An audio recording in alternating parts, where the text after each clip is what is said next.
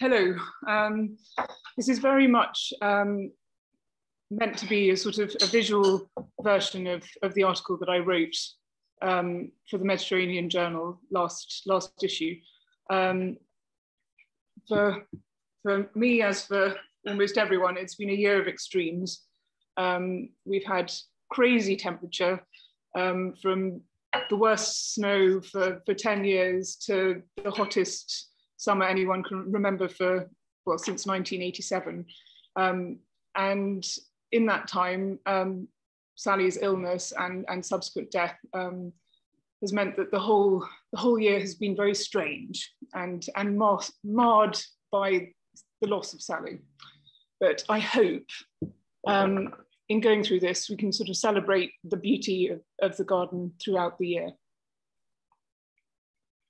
So I thought for any new members, it was worth showing the photo of Sparoza as it was in the 1960s. This is the extraordinary photograph of that sort of tells the story of what has been achieved. A totally overgrazed landscape with barely a tree.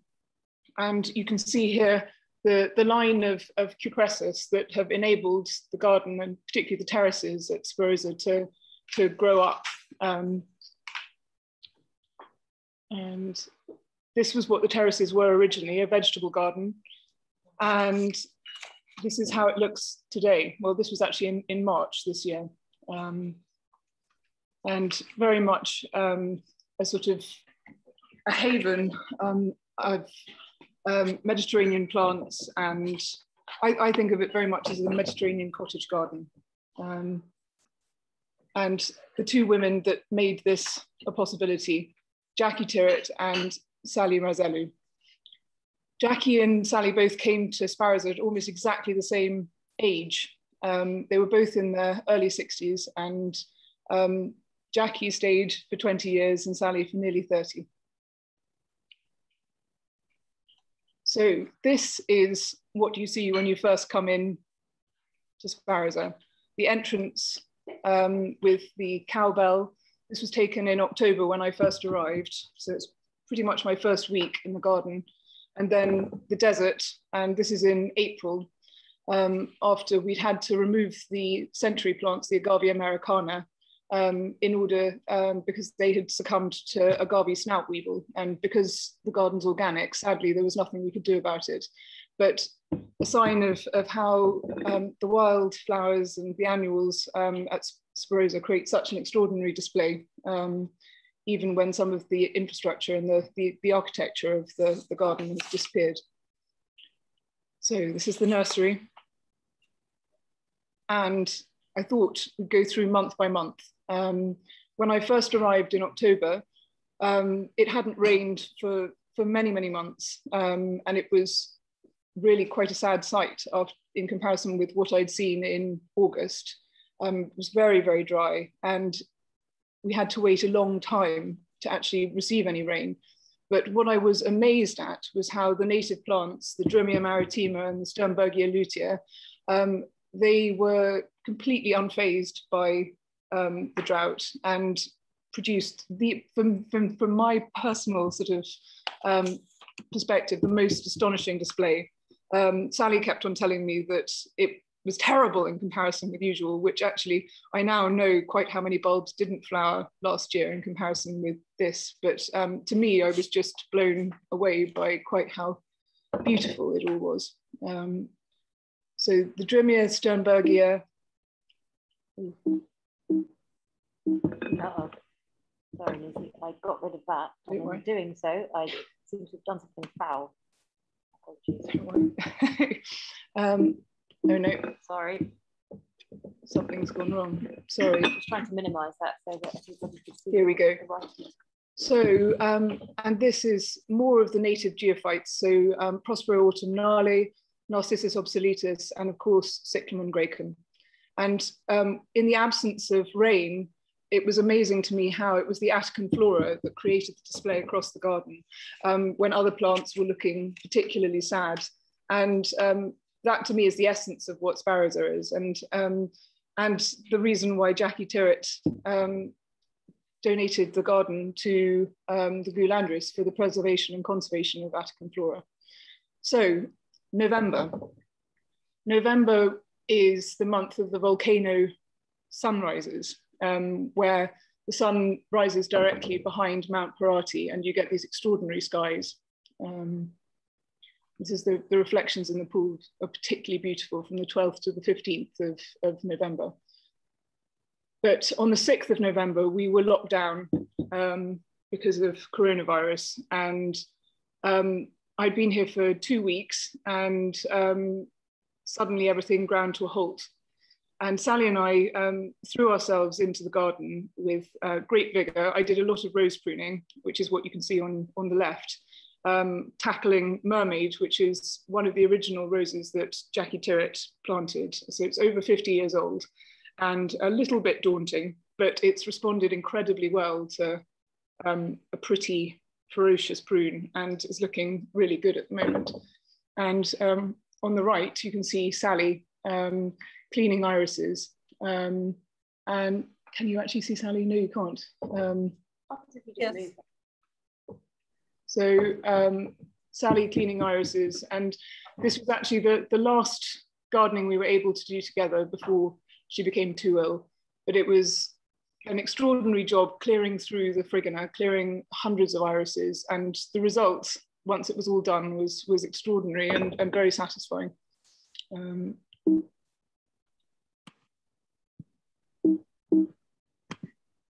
And with the lockdown came the idea to set up an Instagram account. I felt that it was a way that we could tell the stories of the garden and share the garden with people all around the world, even though they couldn't come. So Sally and I sat down and she told me one rainy day to do a whole sort of list of ideas and we'd work through them together. And she told me the ones she liked and we developed those. And it started off as a very collaborative thing and then it just sort of gained momentum. But it's been a wonderful thing to share the plants and the landscapes and sort of special moments of the garden with you all this past year. So these are the bulbs that we're currently seeing at the moment.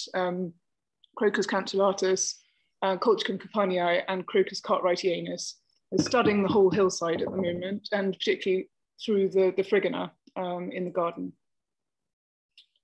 And December was when the rain finally came. So we had to wait until mid-December. And when it came, it was absolutely biblical. We had 200 milliliters nearly. It was 199.5 millimeters of rain, which is nearly double the 10-year average. And it was amazing. And this is what happened. It became very, very green overnight almost. And the paper white narcissus that had been sulking all came to the fore and it was amazing. The garden was finally waking up and it was fascinating to see as someone new to the garden, what there was and all the treasures that were lurking in the beds. And Christmas was me and Sally and all the dogs, Good Boy Nui, Tom and Pengo, and a naughty Christmas swim at the Temple of Poseidon. So this is January now, and you can see the difference. With the rain, everything was incredibly green, almost overnight. And with January, Sally's illness and health deteriorated, and I became a part-time gardener, part-time carer. But it was amazing how much solace the garden still brought both of us. And I would bring plants in to Sally so that we could enjoy them together. And this is the Frigana with all the Narcissus papyraceus paper whites. And the hillside completely covered in Anemone coronaria and the giant orchid Himantoglossum robertianum. And this is taken at the top of the garden at the water system. February saw Vogue Greece come to the garden, which was rather extraordinary, actually. And it was very interesting to see that how they interacted with the garden and what they liked and what they used. The model was an actress and director called Ariane Lebed, and the photographer was actually a model called Rosanna Giorgio. And it was great fun actually to see, and Sally loved it. This was the same day, so it was a proper halcyon day with extraordinary blue skies. And this was on Sally's birthday, on the 6th of February. And so we had birthday cake and birthday flowers. All the things that were flowering and looking best were brought in. And then this happened. So a week after that perfect halcyon day, we had a huge dump of snow, and I've got to thank Sophie Tebbett for these photos. But it's the worst snow that anyone had seen for at least 10 years. And we were lucky because it was soft and fluffy, so it didn't flatten the plants. Well, it flattened the plants, but it didn't freeze them. So basically we had very few losses, but as you can see from this photo, the weight on the trees was pretty dreadful, and the devastation and to the trees and the pines in particular was pretty awful. So this is the nursery under the snow. This is day one rather than day two, when it was only still quite light. But a week later, the Frigana looked like this. So extraordinary how quickly it bounced back. And so all the widow irises, Iris tuberosa, and the muscari that carpet the entire space. And on very early on the morning of the 2nd of March, Sally died. And we had the funeral at Sparoza. It was incredibly quiet, which felt very wrong, really, because in normal times, outside of coronavirus, the church would have been full, but actually we were limited to just 9 people. But all the flowers came from the garden, and the service and the coffin were on the south veranda, and wisteria bedecked the whole space, and it was very beautiful.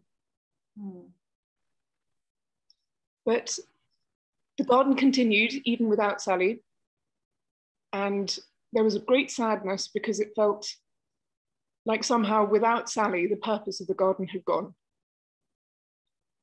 But the beauty was undeniable. So the threshing floor and the Frigana. So this was completely transformed. Anthemis chia, silene, poppies, absolutely exquisite, and throughout the whole of the hillside. Asphodels, anemone pavonina. Ooh, I'm about to, here we go. And, oh, sorry about that. My all-time favorite, the bee orchids. So I spent a lot of time when I wasn't gardening hunting for bee orchids. And this is a selection from the hillside at Sparoza. So from the top left, we've got Iricula, we've got Mimosa, 10-threadinifera, Scolopax, Aesculapiae, Millenia, and this is a hybrid that I found in the ruins, which I think is probably Mimosa and Pheremequinum. Pheremequinum, Lutea subspecies sicula, and then this is a white form of Ophrys attica. But just amazing plants and so exciting to see. I mean, I always get very excited seeing Apifera in the UK. So to see the diversity and the number was just mind-blowing for me. And April. So the beauty of the garden continued, and I was there without volunteers, sadly, because restrictions were still in place. But the cercis and the whole garden was just absolutely exquisite. And you could feel Sally in the garden.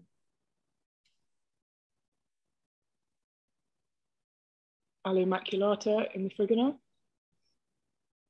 and the aloe beds with Pitalostonon, Chamaepeus, and the woodland border. And then this is to show you the difference, the hillside, from March through till April, and the Phlomis completely ablaze. And then 5th of May, the volunteers came back, which was wonderful. And it was just in time, sort of week before Monty Don came and filmed in the garden. So apologies for the rather dodgy photograph. It's the only one that was taken on the day. And the cameraman is somewhere behind this rosemary bush. And this was also a month of snakes. So these are the 4 snakes that I have seen in the garden. We've got a Caucasian whip snake, European adder, leopard snake, and Dahl's whip snake. And this one in the top left must have been over 2 meters as it ran past me across the terraces. So absolutely amazing things, and very, very beautiful.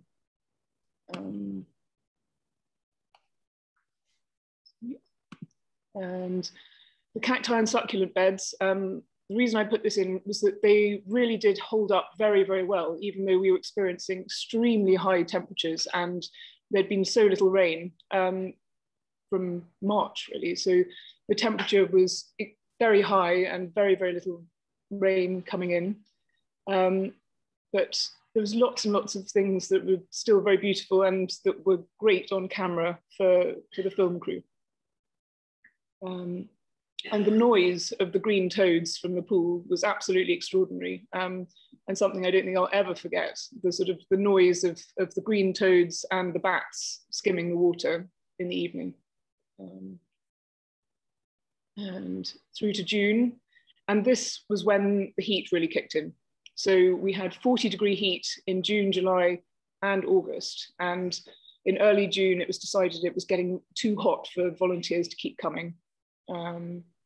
But the beauty of the buckwheats and the lavenders were completely undeniable. And with the sort of very strong light, I think kind of exquisite. This was a hillside covered in wild thyme. This is just outside the garden, but the hillside itself in the garden was also very, very beautiful, with Pendelia in the background. And the irrigated and the Goulandris visit. So all the senior figures from the Goulandris Museum came in June to look at the garden and to see what role they could play or would like to play in the future with, in a partnership with the MGS. And here we have July, again, 40-degree heat, and interesting to see what was sort of holding up. And the trees really came into their own, as did Salvia canariensis and the agapanthus, and the succulents, and the seed heads of Pitalostonon. And August was a month of fire. And the garden was covered in ash for most of the month. And the sort of the effect of the light from the fires in Evia and Parnitha was really disturbing, actually. But again, the contrast between irrigated and unirrigated, it's quite stark, really. And then in September, Cata Marini published a very nice article on the 3 gardens of Peonia, us, the Borges Museum, and Lefteri Dariotis, his gardens in the centre of Peonia. And this, sorry to end on a very boring bar chart, but the blue is the rain that we had, and the orange is the 10-year average, which just goes to show quite how little rain we had last year, with this enormous spike in December where it was nearly double the average. But it's fascinating, and there have definitely been, there There have been losses and there will be more, I think. The cupressus on the hillside are looking particularly sad at the moment. But hopefully some of them will pull through. I've had to fell a few already. But it creates opportunities. And I think we've got to look at it as positives, and also are there plants that we should be trialing if this tendency for extremely hot summers becomes actually a trend rather than a one-off. So contact information, Sparoza visits and my email, and then the 2 Instagram accounts, Sparoza and me, and then